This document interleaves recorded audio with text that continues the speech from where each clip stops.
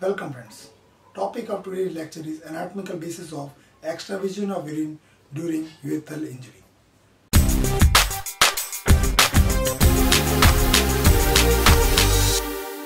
To know the anatomical basis of sites of extravasation of urine, first we have to understand the attachment of the superficial fascia of the anterior abdominal wall and the perineum. So now we will draw a sagittal section of the male pelvis. This is the anterior abdominal wall, this is the penis, the glans penis, the scrotum, this is the perineal region, this is the anal canal, and this is the buttocks. Okay. This is the cut section of the pubic bone. These are the muscles of the anterior abdominal wall.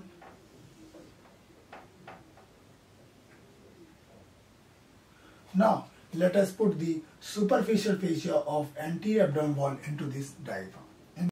The superficial fascia of the anterior abdominal wall consists of two layers, a superficial fatty layer and a deep membranous layer. So this is the superficial fatty layer of the anterior abdominal wall, and this is the deep membranous layer of the anterior abdominal wall. Okay. Over the anterior surface of the pubic bone, the membranous layer continues over the penis as a tubular sheath known as the perineal sheath and covers the penis all around.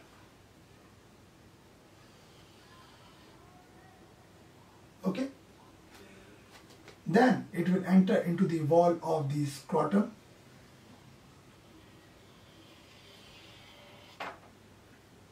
Okay. Here the fatty layer will get modified to form a layer of smooth muscle known as the dartos muscle.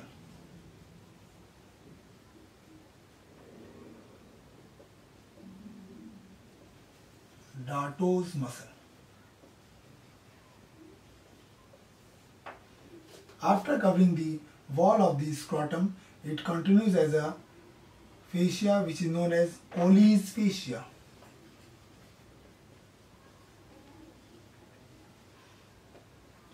Okay, and this Colle's fascia then gets attached to the posterior border of perineal membrane. So now we have to understand the concept of the perineal membrane.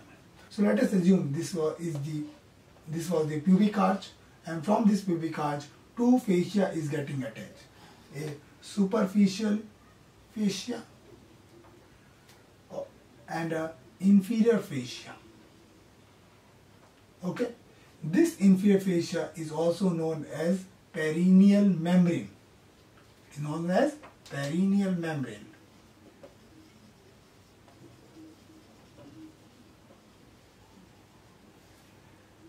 And the space between these two fascia is known as deep perineal pouch.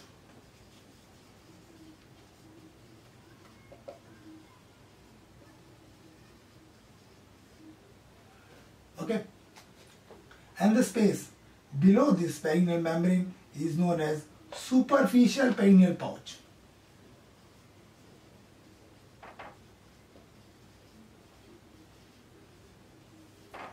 Okay. In the deep perineal pouch, there are two muscles. Anteriorly is the sphincteric urethra, and posteriorly is the deep transverse perineal muscle. Okay. At the posterior border, at the posterior aspect, the superficial fascia becomes continuous with the inferior fascia, and this point where the two fascia meet is known as the perineal body. Perineal body.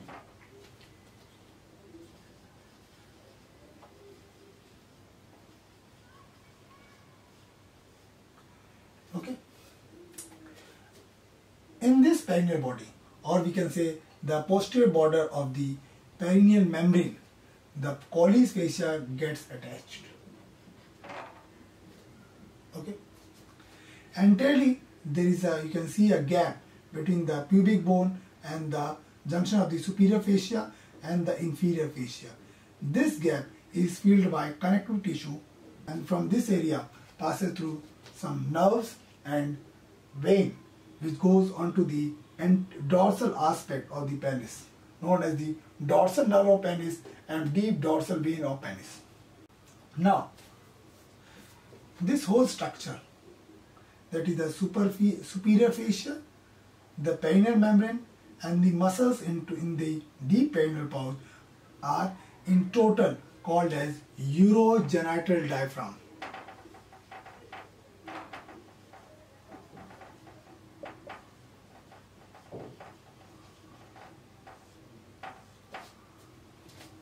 So now you have seen the posterior limit of this membranous layer. So what happens on the lateral aspect? Laterally, when the membranous layer was covering the scrotal wall, laterally it was getting attached to the margins of the pubic arch. So to explain that, I would be drawing a small diagram of the pubic arch. So if this was the pubic arch, okay, this was the obturator foramen. The membranous layer was covering the anterior surface of the pubic bone, okay, and continuing as the tubular sheath of the penis. So this is the opening or cut section of the penile sheath, okay. Then after covering the penis, it was continuing to the wall of the scrotum. So here was the opening of the scrotal wall, okay. Then it was continuing as the Colle's fascia under this. Now laterally we can see that this membrane is getting attached to the margins of the pubic arch. Okay. Now let us put the urinary bladder and urethra in this diagram. This is the urinary bladder. Okay, this is the part of the prostatic urethra which is covered by the prostate. Now it appears the urogenital diaphragm and becomes the membranous part of urethra or the membranous urethra, and come into the superficial perineal pouch and becomes as a penile urethra or the spongy urethra, and enters into the penis and open outwards. Now let us see what are the sites of urethral injury. The urethral injury can be of two types, a superficial injury and a deep injury. The superficial injury occurs in the penile urethra and the deep injury occurs in the level of the prostatic urethra. Okay? These injuries of the urethra can occur due to any road traffic accident. When we sit on the bike and we fell, the tank of the bike can hit the perineal region and the urethra in this area can get injured. So let us see what happens in the superficial injury of urethra. As I have already said, the superficial injury of urethra occurs in the penile part of the urethra. So there is a cut here, and from this cut the urine extravagates. Okay, and enters into this area which is known as the superficial perineal pouch. Okay, and from the superficial perineal pouch it can enter into the scrotal cavity. Okay, it can go backwards also, but this backward flow is limited by the attachment of the Colle's fascia to the posterior border of the perineal membrane. And we all know this area, that is on the sides of the anal canal, is lying the ischio-anal fossa or the ischio-anal canal. So this fluid will never go into the ischio-rectal fossa or the ischio-anal fossa due to the attachment of the Colle's fascia to the posterior border of the perineal membrane. Now we have seen that the urine can go downwards, it can go backwards, it can also go anteriorly. So it can go anteriorly and enter into the penis. The urine can also enter into the anterior abdominal wall between the muscles of the anterior abdominal wall and this membranous layer.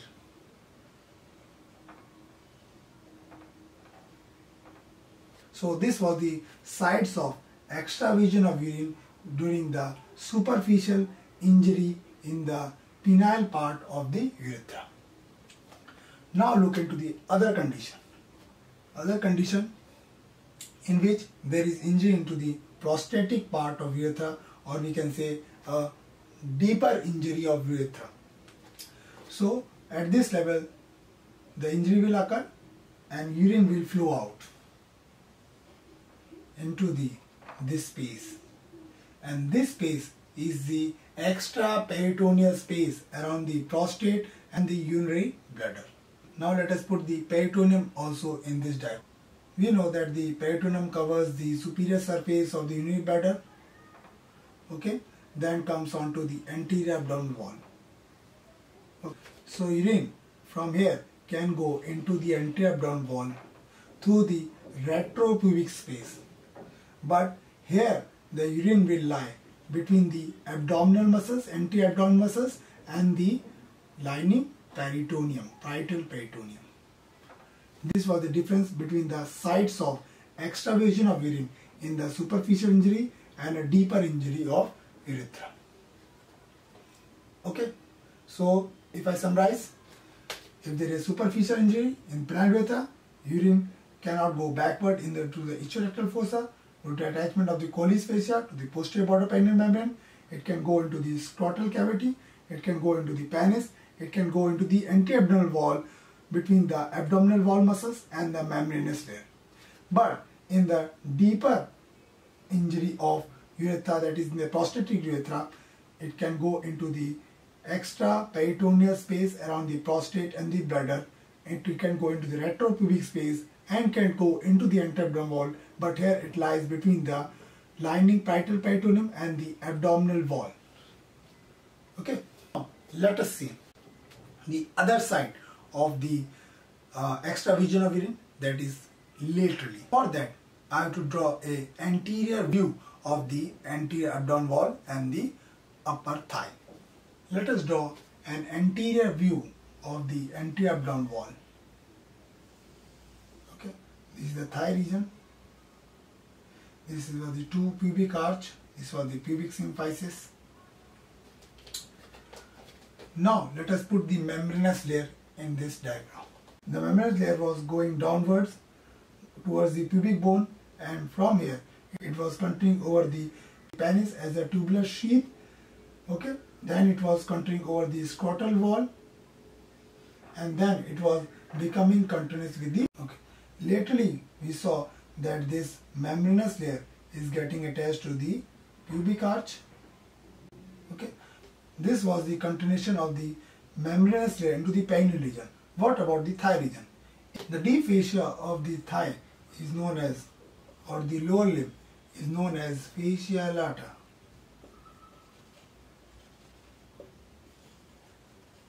Okay, this is the inguinal ligament, which is getting attached to the anterior superior iliac spine, to the pubic tubercle. Okay, now let us put the membranous layer here. The membranous layer here is going towards the thigh, and 1 finger breadth below this inguinal ligament there is a line known as the Holden's line, and at this level the membranous layer is getting attached, tightly adherent to the deep fascia of the thigh. So if you put like this, the membranous layer was getting attached to the deep fascia of the leg, that is the fascia lata. So the space between the superficial fascia and the deep fascia was getting obliterated at this level, that is known as the Holden's line. So any fluid which is present below the membranous layer will never enter into the thigh. So in which condition a fluid can accumulate in the space below the membranous layer? That was the extravasation of urine in the superficial injury of urethra or the penile part of urethra. So in that condition there was urine coming into the anterior abdominal wall, okay, below the membranous layer, and it can go here but it would be limited by this Holden's line, because here the membranous layer was getting attached to the underlying deep fascia of the thigh. You can also see in this diagram that urine was also present in the superficial perineal pouch, and from here it can enter into thigh, but this flow is limited by the attachment of this membranous layer to the pubic arch. So now I think you have understood the anatomical basis of extravasation of urine in urethral injury. Thank you.